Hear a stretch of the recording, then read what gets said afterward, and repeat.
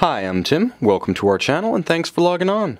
Today we are looking at the Rolex Yacht-Master 2, reference 116681 in stainless steel and 18 karat rose gold. You can see this Yacht-Master 2 on our website. And if you enjoy these videos, please subscribe to our channel and click on the card in the upper right hand corner of this video for our complete photographs, listings of accessories, and of course, pricing information for this watch. Now on my wrist, 6 1/3 inches, 16 centimeters in circumference, you can see this is the 44mm 2007 to present Yacht-Master case. What sets this one apart is that it's the 2011 to present combination of Rolex, or I should say Everrose, and stainless steel from Rolex. Now it is rose Rolex to be completely accurate, the combination of gold and stainless steel, but it is Everrose rose gold. Now you can see that the watch is 44mm across the broad of the case, but what sets this one apart is that it is more compact than the 44mm Rolex Deep Sea Dweller. How much more compact? Well, it's actually a quite tidy 50mm from lug to lug. Now the watch does have reasonable girth, 14mm with a sloped bezel. It's actually quite easy to fit this one under a dress cuff or a tight sleeve, and it does have a little bit of a formality to it thanks to the two-tone treatment. Now when you include the outermost horn, the outcropping of the rigid hollow end link, the lug to lug span of this watch does swell a little bit, and it actually expands out to 56.5mm. Now the watch is hefty on the wrist, as are all contemporary Rolex watches, because all of the links are solid, not just the end links, but also the center links. And the clasp itself is a beautifully milled out piece, fully finished throughout. It does have the two-tone stripes straight through the clasp, and it is a remarkably beautiful piece. It closes like a bank vault, very secure. It also opens with the same kind of satisfying snick and a snap. Now it does include Rolex's 5mm Easy Link Quick Adjust, and you can see it right here, essentially giving you the ability to find 5mm of tool-free adjustment so you can take it out or take it in depending on whether your wrist is expanding or contracting in the course of vigorous or sedentary activity, as well as changes in weather. But what really sets the Yacht-Master 2 apart from everything else in the Rolex lineup is the look and the function of it.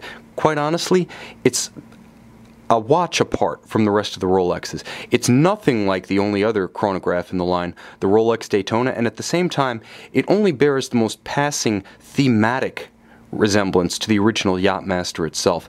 This one, of course, features the warm combination of rose gold and stainless steel, and it actually works a little bit better than the overpowering 116688 full yellow gold. The combination of the warmth of the rose gold, beautifully finished to a high polish, as well as its matte treatment within the blue Cerachrom bezel, makes this an endearing watch, and it is still the choice within the Rolex lineup if you want a playful and upbeat combination of summer colors on your sports watch. Of course, 100-meter water resistant. This one is a everyday aquatic watch. You can go swimming with it. It's not just for use on the deck of a yacht, but it is marvelous for that application. The beautiful composition of colors really does set this one up as a fun-loving watch for those who want to get outdoors, want to be seen, but don't necessarily want the visual impact of that all-yellow gold reference.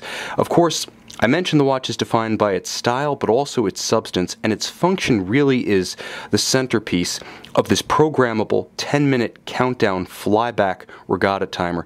Now it starts with the ring command bezel. This one is not bidirectional or unidirectional in the conventional sense. Rather, it has a certain amount of ratchet built into it.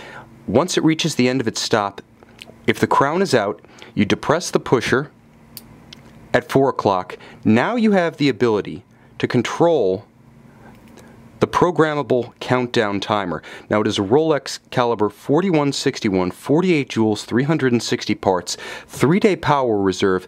It is incredibly complicated. It is the most complex chronograph Rolex has ever offered, entirely in-house too. Now you can set the interval anywhere between 1 and 10 minutes, which actually makes it one of the most useful chronographs on the market, because the countdown from 10 is so legible with broad swaths between each numeral. Most of the time you're using a chronograph, you're actually going to be using it to time fairly short intervals when cooking, between meetings, the kids' time out, and this countdown timer really gives you that functionality. So once you've chosen a time you like, say 8 minutes, then you simply roll the ring command bezel back, and you can see the pusher at 4 o'clock pops right back out.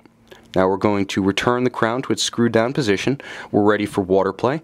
And now you have a vertical clutch column wheel chronograph. All the latest technology, very smooth to start, very smooth to stop, thanks to that vertical clutch engagement. There's a crisp report from the pushers thanks to the column wheel function selector.